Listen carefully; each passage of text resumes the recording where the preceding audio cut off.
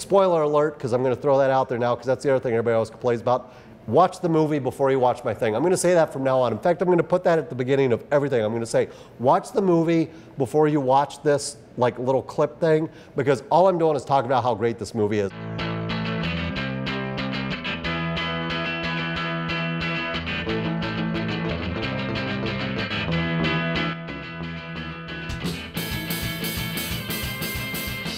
And finally tonight, the TWVS decided he wanted to see Demons on this show, and Demons will never be one that is far from a DVD player because I love that movie. I love the heady days of 80s Italian movies, and I miss them so much. The days of Burial Ground and Demons and everything that Dario was putting out, and the whole bit. It was just like, every time there was an 80s horror movie, you were like, awesome. This is going to be great. It's going to make no sense whatsoever. There's going to be a ton of gore, and you're just going to watch it, and you're going to sit there like, man, that movie was really cool, and Demons fits that bill perfectly.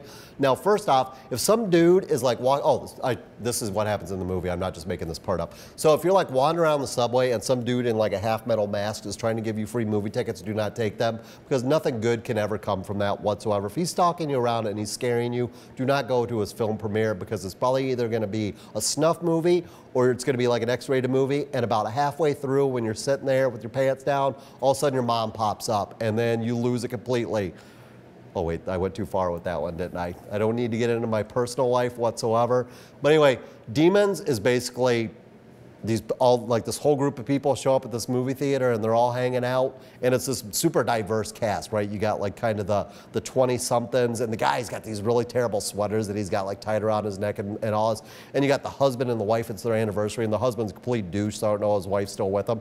And then you have the woman who shows up with her blind husband to the movies, and then she has to sit there and explain the whole thing to him. Do not sit behind me, please, because then I'm going to be annoyed that you're talking through the whole thing. I appreciate the fact that you're blind, but like go sit somewhere else over there where there's nobody sitting. And that's the thing, there's like 10 people in this theater too, so how they can afford to run this like sneak preview. Every sneak preview I've ever been to, this is what happens. There's always a trillion people there, and it's like they've never been to a movie. Like they don't know how to act in the theater, and they're like texting and talking and yelling and the whole bit. And it's like, dudes, you got him free, shut the hell up, just watch the damn movie. That's what we're here for. But that's beside the point. So anyway, and then you got the best, Tony the Pimp, right? He's like this great pimp stereotype character, shaved head, big sideburns. He's got his two women sitting beside him. They're like smoking dope in the theater and the whole bit. And one of them decides, oh, I'm going to pick up this demon mask that's sitting on this motorcycle with a guy with like a giant lance with a demon mask on the end. Why this is sitting in the middle of the lobby of this movie theater, I don't know, except for the fact that later on the dude jumps on the motorcycle and starts like chopping the heads off of demons and shit, which is awesome.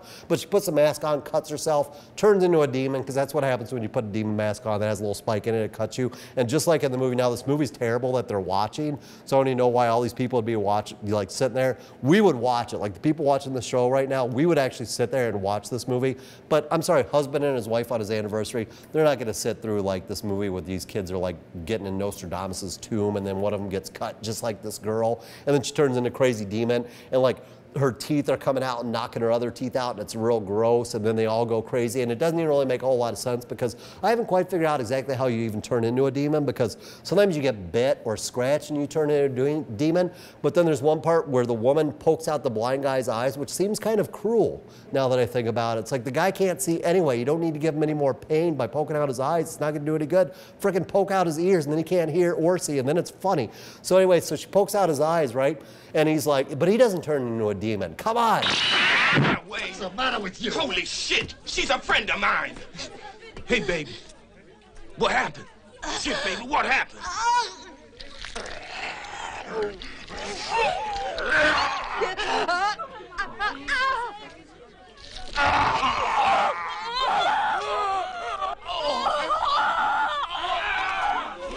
There's some kind of madman loose in here.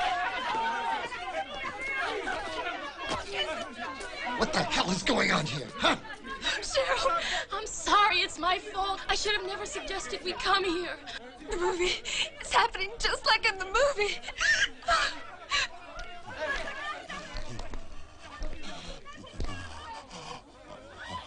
Son of a bitch! Shit! Hey, George, look at her fingernails.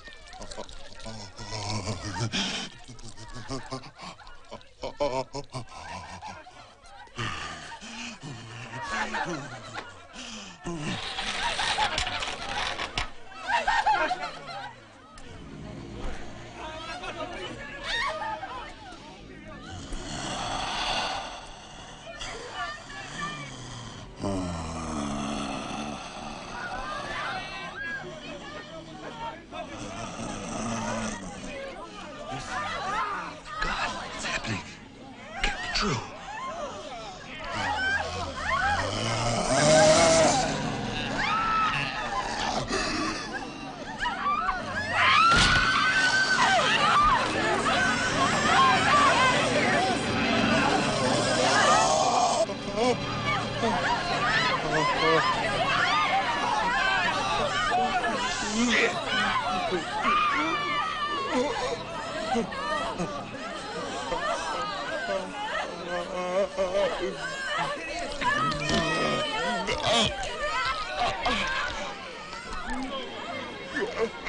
We gotta get out of here.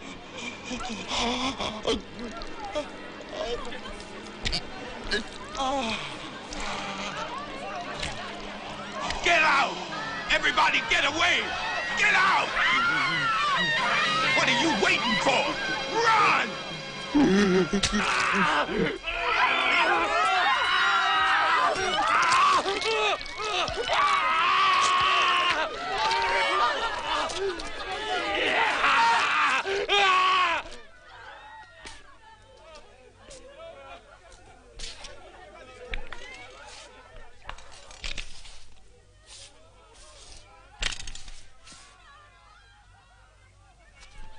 Liz.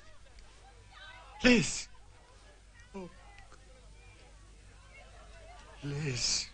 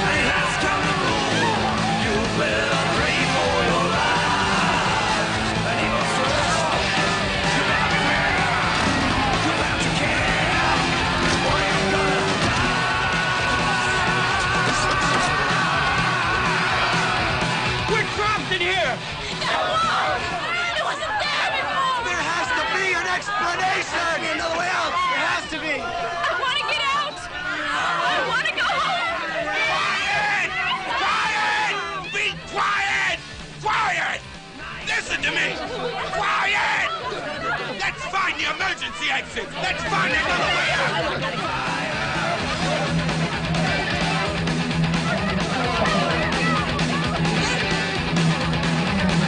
Fighting to survive in the dark and empty cold! You better beware! You're losing soul! Right on the road!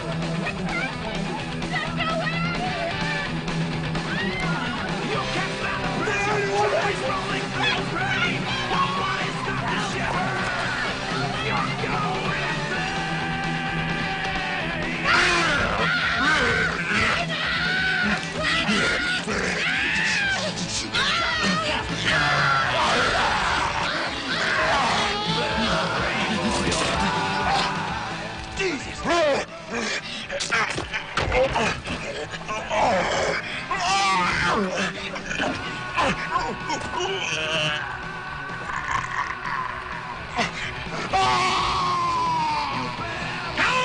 Help! Push for Christ's sake!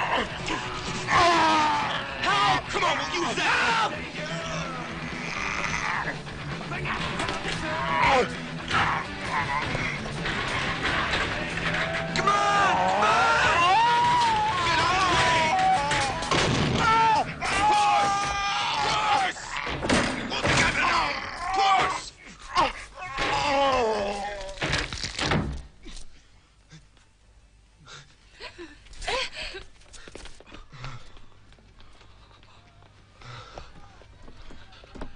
You know, I didn't think we were gonna make it. It's the movie. What about the movie? I don't know how to explain it. It's just a feeling. The movie's to blame for all this. She's right. She put on that mask and scratched herself. Get it? Because of that scratch, she became a demon. An instrument of evil. Like they said in the damn movie, you heard them. Right? Yes. We gotta stop it. Believe me, we gotta stop the movie. He's right, yes. It's the movie. Stop the movie. Hey, George, you believe that shit? What are you waiting for? Stop the movie. Where's the projection booth? Upstairs, next to the gallery. Right, we'll all go up there together. If we stick together, no one gets hurt. Got it? Yeah. Okay, let's go. Hannah! Hannah! I lost my girl! Get out of the way. Hannah! Where are you?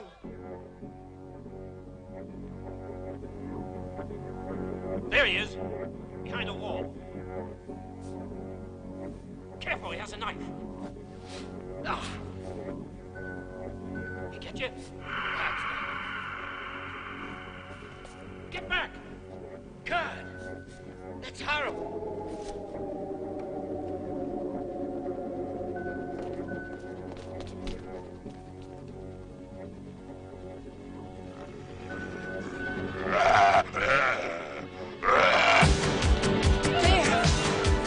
Hey, open up! Open the door and let us in! I said open the door! Hey, wait a second, man. Maybe something happened in the room and... The window of the projection room. I can get in through there. Yes, I'll come with you, Shell. Oh, there's no need. So everybody's turning into demons, you know, and they're all chasing each other around. And then it's like, oh, we don't have enough people in this theater, which, you know, they really didn't because, like I said, there's only like 10 people in this theater. So let's have these punk rockers that just happen to be driving around snorting coke out of a Coke can, like, show up, right? And you know they're bad because on the soundtrack, the whole soundtrack of this movie is kind of like metal songs or like hard rock songs. Like there's some really old Motley Crue stuff, and there's some Accept, and there's some Saxon, you know, and they got like the guitars blazing and the whole bit. And the punk rockers, they're driving around, what are they listening to? Go West When We Close Our Eyes. Because you know, nothing says punk rock, snorting coke, getting ready to kick some ass like Go West. And if you don't know that song, listen to it, and then you're like, why the hell were those punk rockers driving around? Because you cannot take that seriously. So they somehow get in the movie theater, even though it's all like bricked up, and they get in there. And then they turn into demons, because that's what's going to happen. And then, you know, you got the one heroine and the hero, and they're driving around on the motorcycle I was talking about before, chopping off people's heads with swords and stuff like that. And then, spoiler alert, giant helicopter falls through the roof. I still have not figured that out whatsoever. What, this damn helicopter just, all of a sudden there's a helicopter in there, just like right in the middle of the movie theater, and then they start it up and there's like shit flying all over and stuff, and then you get the crazy twist ending that happens as the credits are rolling, so stick around and watch the credits. It's not like Avengers where you like sit there and you're like, man, there's gonna be like a whole bunch of credits. It like happens like right away, so you only have to watch about 2 minutes of the credits, so it's okay. But then you get like some crazy like really bad hard rock song that's playing over the end anyway. But all it is insane demons action. There's tons of great gore. If you read Fangoria when you were a kid, or like even like bought back issues when you weren't a kid, you remember the scene where the woman's like bent down and like demons climbing through her back. And I mean, the gore is great. Dario Argento worked on this movie. Lamberto Bava, who's the guy who's Mario Bava's kid, directed it back when he was still making good movies. It was friggin' awesome. And if you've seen this, you remember it. If you haven't, go buy it now. And it even comes on a 2-pack with Demons and Demons 2, which isn't good, but has more demon stuff. And Tony the Pimp shows back up, except this time he's like a personal trainer.